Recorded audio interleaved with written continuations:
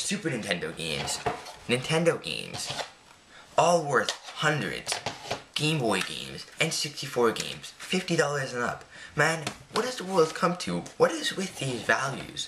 I mean, Flintstones, Surprise at Dino Peak. This game sucks. I'm really sorry. This game is terrible.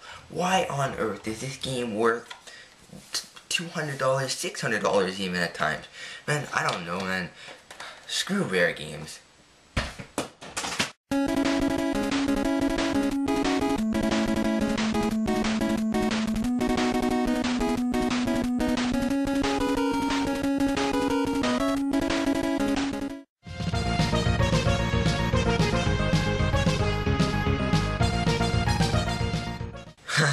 Hey guys, what's up?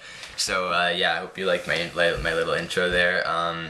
Don't worry, I don't actually hate rare games. It just kind of boggles my mind a bit when I think about you know, certain things, certain games and stuff.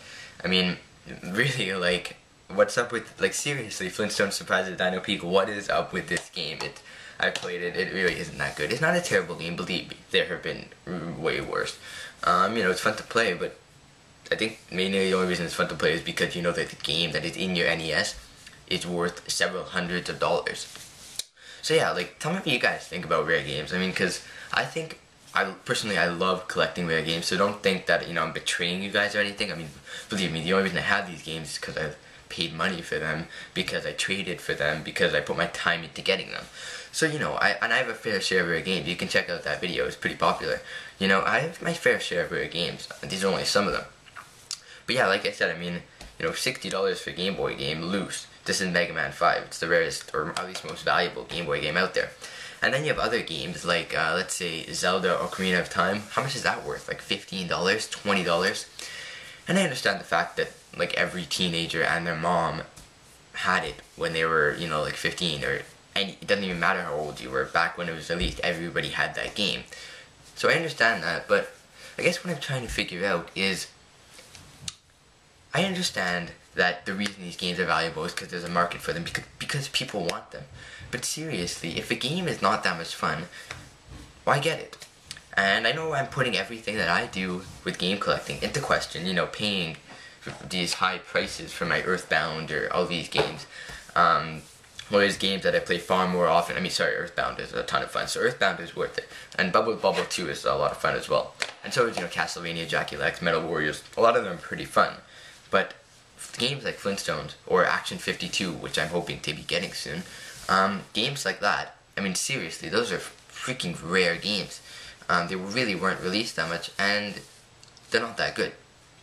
You would think that if you're paying several $100s for a game, it would be good. Kind of like when you're buying like a luxury, like, Mercedes-Benz or something. You'd think you'd be getting better than something you could pay for a Toyota, but they're really not. It just looks cooler. So I guess it's the same idea. But yeah, like, I don't really want to go into too much depth on this, because this can kind of go on forever and not really get anywhere at the same time, because really, the only reason, like I said, the only reason things are valuable is because people are willing to pay that prices. Me being one of those people. And because I know that they are so sought after and so hard to find. But I mean, think about it. It's crazy. Like, for example, Mega Man 4 for the Game Boy, which I got in a lot with Mega Man 5, was the double of mine that I then put on eBay. Now, at the time that I put it on eBay, there was one copy up still for $120, along with Mega Man 1, 2, and 3 also on the Game Boy, which really are worth $10, $15 if you're lucky. Really aren't worth that much. Which means that game would be up for, like, what, like $80? I didn't do the exact math, but that's the idea, you know, something really high. Whereas just a week ago, when there were a few copies up, it was selling for $45, and that is the approximate, you know, good value for it. So then I put it online for $90. I brought it down since then because it hasn't sold. I wouldn't expect anybody to pay $90 for a Game Boy game that a week ago was selling for $45. But it just goes to show how quickly value can change.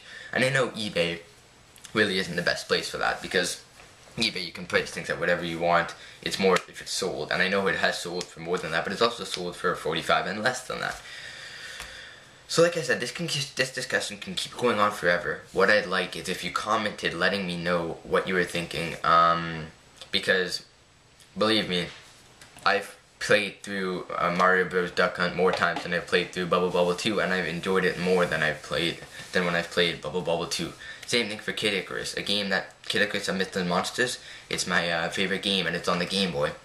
I've played through that game a countless amount of times, and I still find it more fun for $10 than any other Game Boy game like Mega Man 5. You know, I'm sorry, it's an amazing game, and I understand that that's because it's more common and it's not as rare. But at the same time, maybe we should question ourselves as collectors, as people who play games, and ask ourselves, why would I pay $70 for a game that I'm not going to enjoy as much as I would enjoy playing a game that I could pay $15 for? And the answer to that is, of course, I like my collection. I want my collection to grow. I want people to be impressed by my collection. I want myself to be impressed by my collection, first and foremost, because I'm the most important person in my universe. But that's the point. And I understand why people buy these rare games. I understand why I buy these rare games. I'm just trying to think about it a bit, and I know I'm not getting anywhere. But anyways, in another month or two, I'll probably be doing an update on my rarest games in my collection. I did one a good month ago, maybe a month and a half, and it's gotten great viewership, great support. I don't know, great response. That's a better word. Mainly because Games31 shared it. Thanks to him.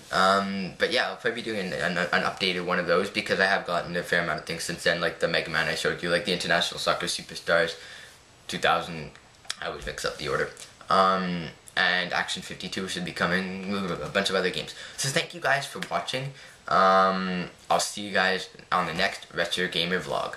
Also, before I head out, I just figured I'd ask you, you know, to leave your comments. I love comments. I'd love you guys if you could, you know, add me on Facebook. We'll talk. If you just want to talk about random, like what you think about gaming, I'm all for that. I love talking to you guys. You guys are so much fun to talk to. So yeah, like we don't have to be discussing a trade or anything. We could just talk about gaming, or it doesn't even matter. If you just want to connect with me, add me on Facebook. The link will be in the description. I'm still trying to get that account verified, so for now it's going to be some link. Or you can just check out LottnerLand. It'll be, like, my first name will be Lottner, last name Land, because they won't allow me to just have LottnerLand. So yeah, just search LottnerLand, 2 words, on Facebook, or click the link down below to my profile. Add me. I will be happy. I'll accept your request as long as you don't look really creepy. Anyways. Thanks for watching. See you guys.